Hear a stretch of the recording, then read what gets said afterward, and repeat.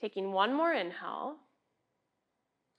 And exhale. We're going to start to straighten in the front leg as you take the blocks by your hips. Same thing, drawing the left hip back, try to square off through the hips, flex in the front foot. So you might need to micro bend in the knee. It just depends on how flexible you are in your hamstrings. So you know your body best, trying to find where you feel a nice deep stretch. But again, if you ever feel that sensation of, too much, trust your body to know if you need to back off.